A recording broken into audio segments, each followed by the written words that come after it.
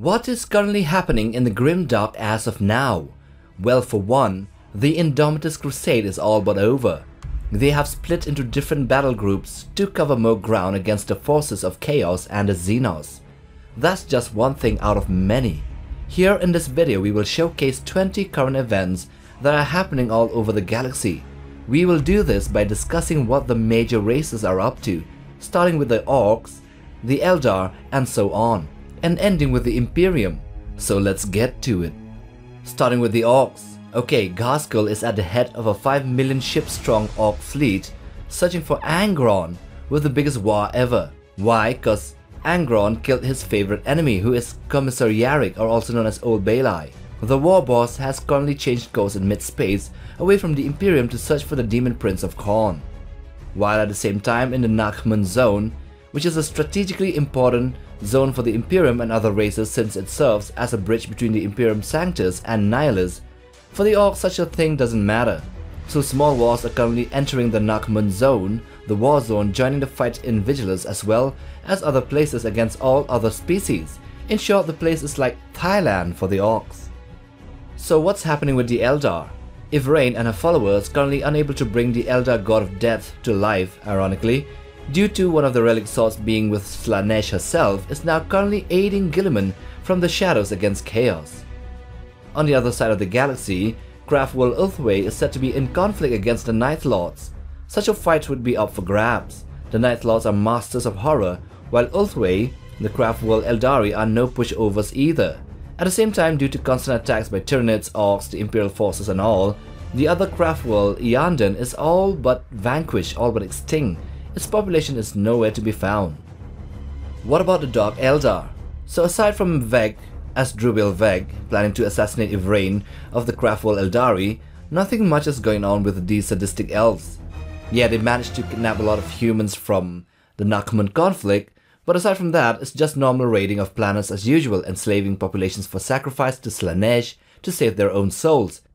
So what about chaos? Aside from the gods, which are overactive and always active, after the 13th Black Crusade and the birth of the Great Rift, Abaddon the Despoiler is currently involved in the Arcs of Ormond's storyline, where he is currently planning along with Vashtor the Archifane the final and 14th Black Crusade to make the final push to Terra itself and end the Imperium. Vashtor the Archifane, on the other hand, has a side quest to become a Chaos God. After the Great Rift that tore asunder the galaxy into two halves, the planetary systems which happen to lie next to the gigantic warp rift suffers from intermittent chaos warbands and demon hordes attacking the worlds and slowly corrupting or devastating the Imperial citizens. Plague Marines are currently attacking en masse to avenge the burning of Nurgle's garden by the Emperor and also losing the Plague Wars. After so long, another Primarch, although a traitor one, is slowly entering the fray yet again. This is the Prince of Pleasure's favorite snake, Fulgrim, who is now at the head of a massive Slaaneshi army invading fringe worlds. Such an appearance would mean only one thing for the Emperor's children demonic prince, which means he might have a confrontation with either one of the surviving loyalist brothers, either Guilliman or the Lion. Now what about the Nids, the Tyranids? After Octarius' war was concluded and the orcs lost the conflict, Hive Fleet Leviathan got a massive power up, with a humongous amount of orc biomass to consume, which can reinvigorate the dying Hive Fleet. With this massive boost, the Nids are now en route towards Terra. Why? Because of the Astronomicon acting like a beacon, and them being the moths to a flame. But that's not it. There is another part of the Hive Fleet which is coming from the west, and Ogrim, the outermost planet of the Formidarius system in the Bastia War Zone in Segmentum Pacificus, a battle zone for the 4th Tyrannic War, is being infected and overwhelmed by the Nids. For vengeance and to cleanse the world of the xenos stained, the Space Marines have launched a vicious counter-offensive. But the battle for the Hive World had recently been concluded and the Nids have won the planet, but not yet the system. So what about the Necrons? Well, the Silent King is gathering his forces, creating a massive Necron force in the Pariah Nexus, a part of the galaxy devoid of the influence of the Warp, also known as the Zone of Silence. The Imperium is currently fighting against the Necrons there, and what is currently known as the War in the Pariah Nexus. The Silent King's ultimate plan is to cover the entire galaxy in the Nexus Zone, thus staving off both the forces of chaos and the Tyranids, as well as decimating the psychic Eldari and also humanity.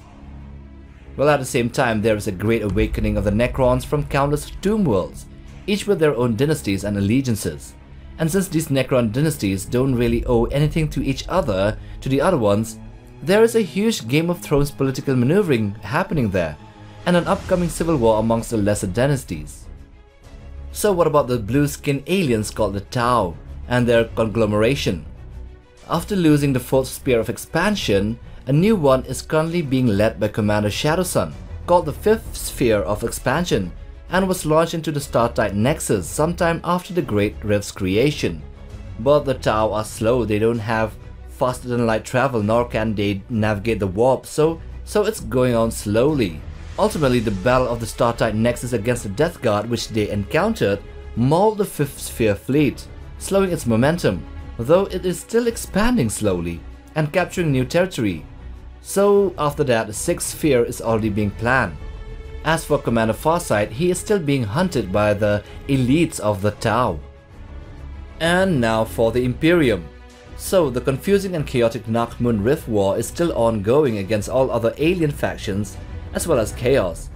The Dark Eldari there have captured billions of Imperial citizens by acting as allies and promising them safety in their home world of Gomorrah, which is a safe haven as they say. Okay, the orks are attacking everywhere and Chaos has just won a void battle in the Gracoloid Narrow. Now the Imperial forces have been diminished, but fortunately they were reinforced by the Indomitus crusade. Now they are awaiting a big push by the Chaos forces. Elsewhere, in a desperate move to slow down and harass the upcoming Leviathan Hive Fleet, Soulblades have been sent out to attack and learn about the Tyranid weaknesses.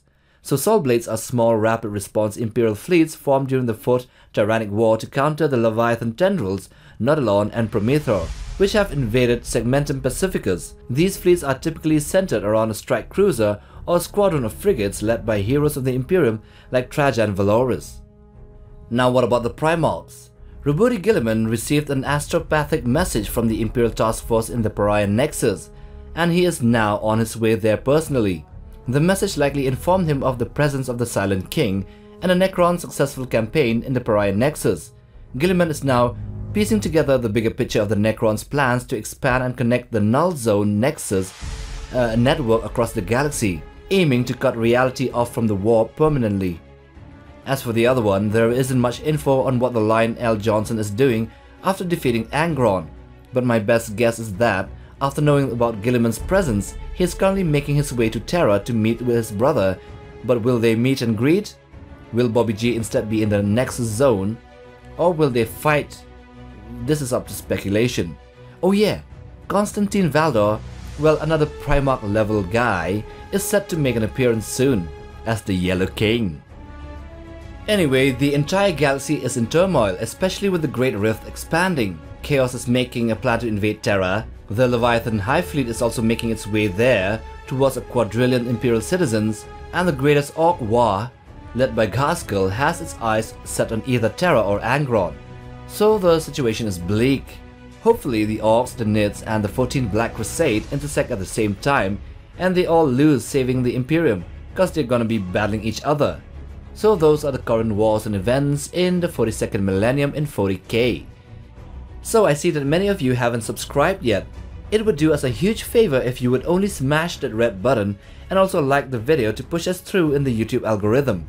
And while you're at it, bang on that bell icon as well for notifications on videos like this. Till the next time, take care, boys!